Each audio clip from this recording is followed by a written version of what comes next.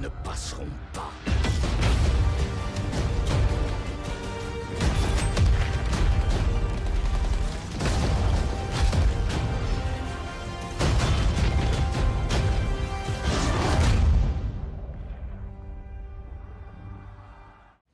Yo, what's up guys, Evilhunt here and welcome back to another episode of Road to Max Rank in Battlefield 1. You know how it is, let's jump straight into it. I'm playing as a support and we are currently in Monte Grappa. Let's see how it will go, hopefully it will good. But that's not all what I wanted to talk about actually. Let's speak about future DLC. Some information leaked, so we actually know what is coming in Battlefield 1 and actually the names of future DLCs.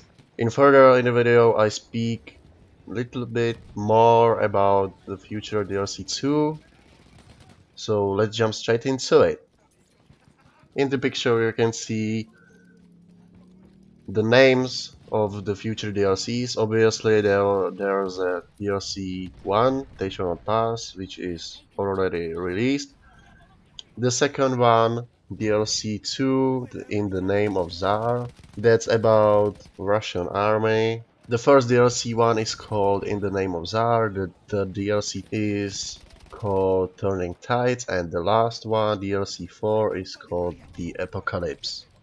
Let's now have a look at the description of those DLCs. So, the DLC 2 In the Name of the Tsar, there's a further description. So, enter the war's biggest front with the Russian army and fight in snow-covered ravens and a freezing archipelago in 4 new maps. The description of DLC 3 is this: participate in the ambitious warfare of World War I and engage in the Daredevil, Zeebrugge raid, the Gallipoli offensive and more. And the last one, the Apocalypse, go over the top in the most infamous battles of World War I.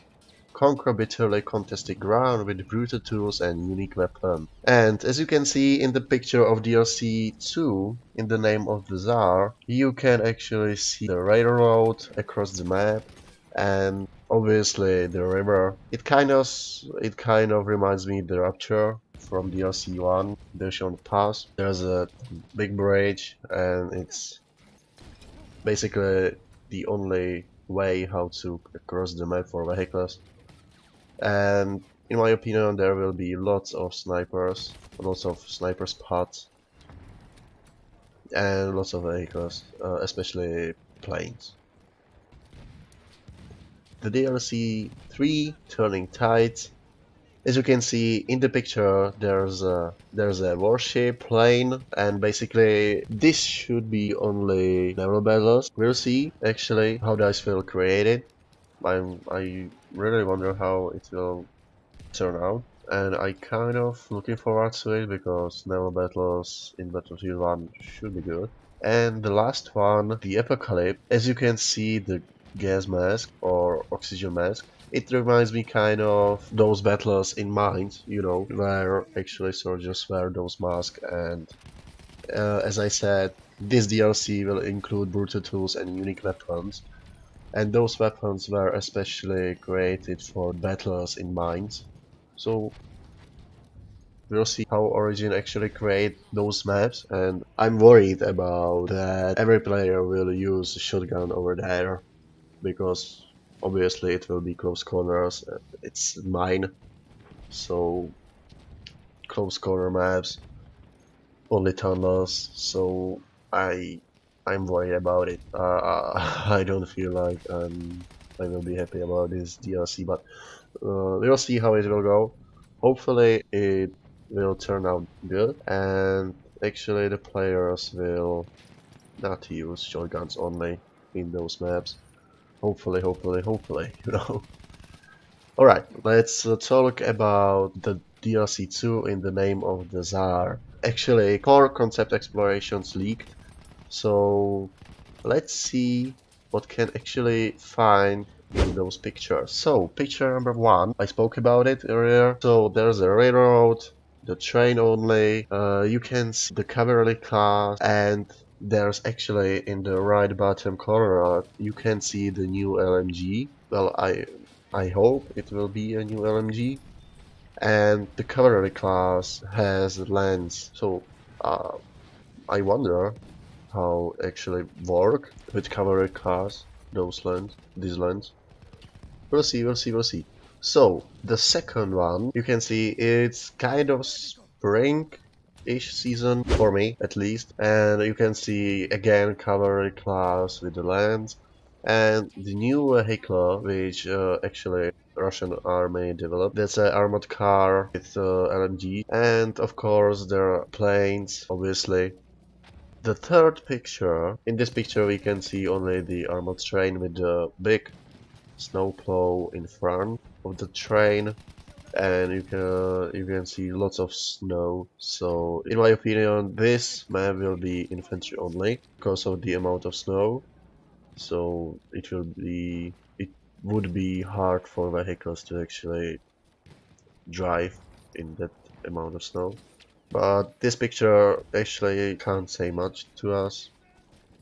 So let's continue and see the last concept exploration. As you can see, there's lots of to actually explore. On the left side, you can see new sentry kit. In my opinion, it's just a theory, but it looks like a new sentry kit to me. And he's using MG. It seems like LMG, and of course there are boats, and in the background of the battle you can see the warships again. It will be interesting actually to see the impact of warships on the maps, and I really looking forward to it because it will, in my opinion, it will be very interesting to kind of connect infantry and warships, not only boats but warships, and actually how DICE will create those spawns in warships and actually those weapons in it. And of course, in the middle, right in the middle, you can see a Russian sniper, and it looks like he's using a new sniper rifle because of the curve on the bottom of the weapon, and on his right hand side the Russian soldier, and it looks like he's classic assault. And in the background there's a siege gun against the warships actually. So I'm really looking forward to this DLC and those maps because obviously there are snow maps, all of them, which will be really great to see it in Battlefield 1, and I hope it will turn out now. And the DICE actually won't let us down with this DLC. Hopefully, hopefully. That should be kind of it about upcoming DLCs. What we actually know. Oh, I forgot to mention, those new DLCs will be available to play in the CTE program actually, to test those maps, etc, etc. So if you have a premium pass, so you need to register to the CTE program via your smartphone or PC. Basically you can enter the community test environment and test those new maps after they will be actually released for testing. Let's now talk about future updates in Battlefield 1. So, what is coming to the battlefield? Well, developers will add the new platoons, which is kind of creating groups of people who want to play together, and they actually have more people than 5 to create a squad. For example, let's talk about 10 people and you want to play together every map, so you kind of you have to create 2 squads, and those 2 squads, because of this new feature, platoon, uh, because of this, you will stay in the one team together, so you don't have to play against each other actually. If you are a member of a clan or you want to play with your favorite YouTuber, you actually use these platoons, and always actually you can join game and actually every time play with the clan or the YouTuber you want. Furthermore, there are coming new 4 weapons for basic for class. So basic class, what I mean, assault class, medic class, support class, and scout class. Those are basic for ones. So if you reach the rank 10, you actually get a weapon for those class. So for the assault it's Reglo 1915, for medic it's Self-Slaughter 1906, and for the support it's Hood Automatic. And the last one, Scout class, there's Martini Henry Sniper Rifle. So, what actually developers add into the CTE program, and those weapons are currently in test versions. So, for the assault, there's a Hurricane 1915 defensive version. This variant comes with a 120 round drum magazine and a bipod. It offers more rounds in the magazine and it's designed for stationary use. To unlock it, you need to get 300 kills with the Hurricane 1915 factory, which is the basic one, and 25 kills with anti-tank mines. This will be very interesting because of those 120 rounds in the magazine. It will be used for the defensive purpose for sure. For medic class, the Slaughter 1906 sniper version.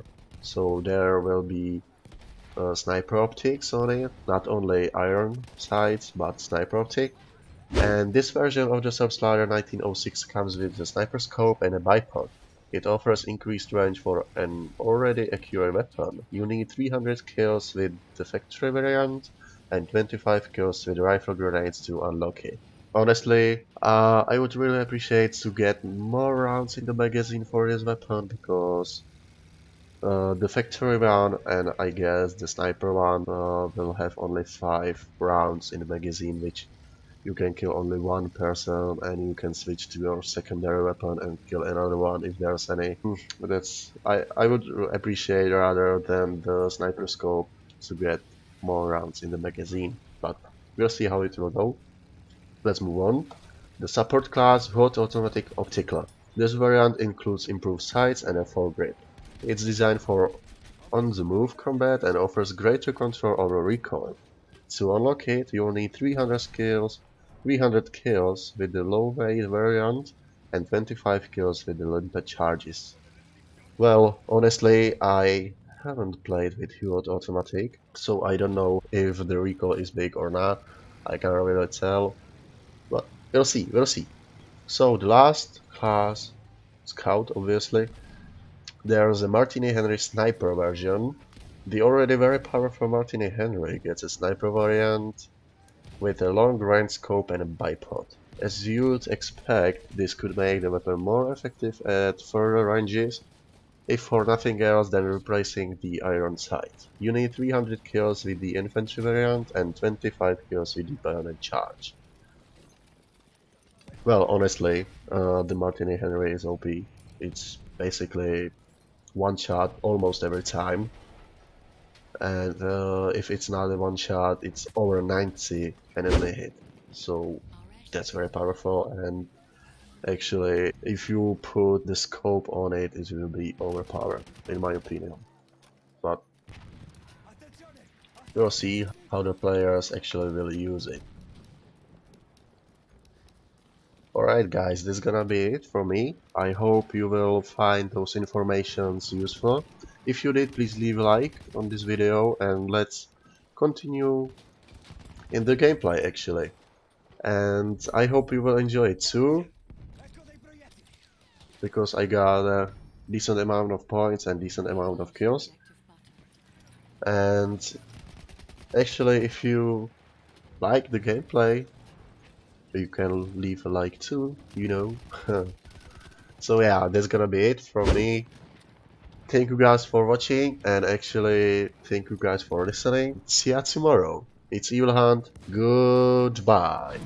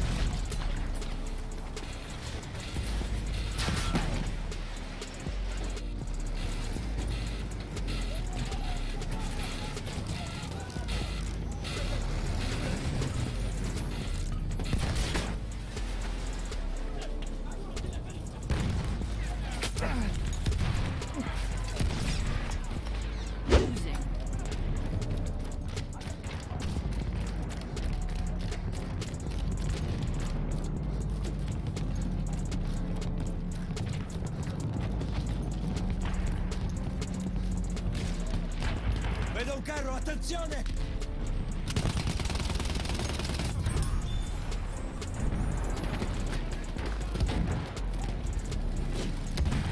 C'è spazio per me!